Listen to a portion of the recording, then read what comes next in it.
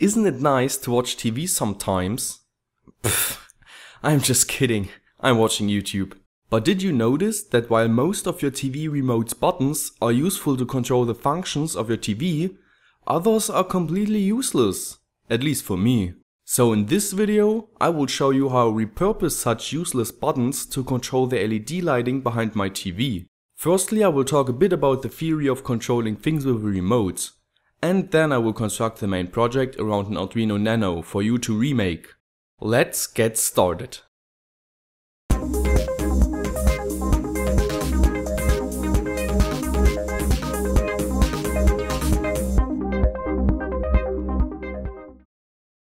First of all, let's inspect the remote and see how it communicates with the TV. When I press a button, you can see that a LED in front flickers rapidly. You can see it on camera, but it is actually not visible with the human eye, because this is infrared light. Let's dig a bit deeper by opening up this older remote that I had laying around.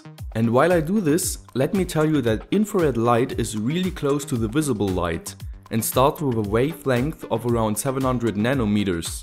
We use it in such remotes because it is easy to produce, it doesn't cost much, it is invisible to us, and they use this method for quite a long time, so they know how to make it work. Okay, the old remote is ready for some testing. I soldered a wire to the anode and the cathode of the IR LED and hooked them up to my oscilloscope. I hooked up the remote to my power supply, and as soon as I hit a button, the LED flickers. And on the oscilloscope we can see this madness. It's not easily explained, but in a nutshell it's all about the length of those voltage bursts and the pause between those, which represents the data or code we want to transmit. But something seems weird. Let's zoom in a bit. And we can see here that the voltage is not constantly high in those bursts. It turns on and off with a frequency of 36 kHz, which is also called the carrier frequency. But why this crap, you may ask? Well, it's simple. Infrared light is not rare. It's everywhere. The sun produces it, and all kinds of other light sources as well. That is why we have to make our signal special, so that we can distinguish it from all this other IR light. With that being said, let's talk about the receiver. Those are mostly hidden in your TV. I got those two from old DVD players, and you can easily salvage your own IR receiver from other gadgets you may have laying around. Or you buy one online. They are not expensive. This one is a V4838, and with the help of almighty Google, I found a datasheet for it. There we see that it works with 5 volts, awesome for Arduino. We can see the pin out with VS, ground and data out. And also a block diagram which tells us that there is an amplifier, filter and demodulator inside.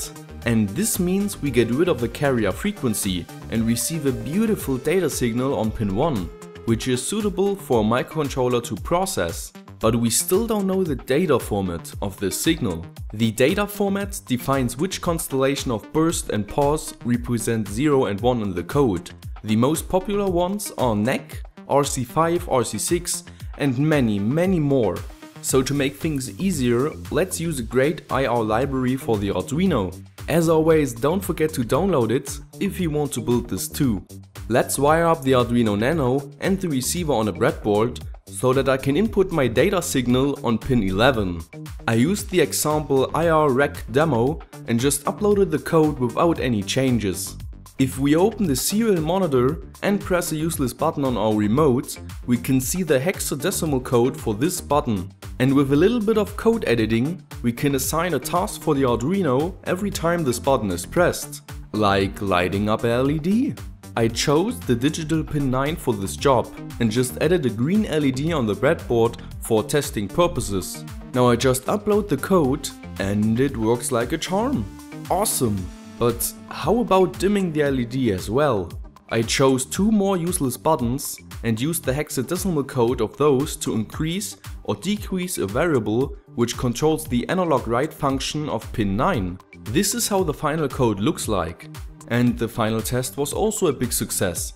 But instead of the green LED, I want to control this around 2 meter long RGB LED strip, which I can obviously not control with just a digital pin. I also need an N-channel MOSFET which can handle the 2 amp current draw. I chose this IRLC44N, which works without any problems during the first test. Now it is time to move this project to a strip board. Here are all the parts that I used. And of course I also created a schematic and board layout for you guys, so you can recreate this project. Check out the Instructable site for this. But you will also need a power source. I got this 12 volt 5 amp power brick, which is a definite overkill. 3 amps would have been enough. And always double check which pin of a DC jack is plus 12 volt and which is ground, because nobody likes reverse voltage. At first I built the circuit itself without the external parts like IR receiver and LED strip. It was a pretty easy job, but always make sure that you have proper interruptions between the copper traces. And I also needed to solder this DC jack sideways because I was too stupid to enlarge the holes of the PCB. But it works fine. After the circuit was done, I got the IR receiver and soldered a 100 microfarad decoupling capacitor between VS and ground. Then I soldered one wire to each pin. Don't forget shrinking tube. And I soldered the other side of the wires to the main PCB. I connected the 3 cathodes of the LED strip together and used thicker wire to connect the anode to plus 12 volts and the cathode to the pin 2 or drain of the MOSFET. And the board is done. Just a quick test at the end and everything still works fine. Time to mount the strip. So I used this double-sided tape in combination with hot glue to secure the strip to the back of my TV cupboard, or however you call that. I also secured the PCB with hot glue and the IR receiver, but make sure that it peeks out a bit so it can properly receive the signal. And it is done. Now I can enjoy TV, I mean YouTube, and turn on the lights without ever needing to get off my couch. As always, thanks for watching. Maybe you want to check out my Facebook site to see what I'm up to. Don't forget to like, share and subscribe, that would really help me out. Stay creative and I will see you next time.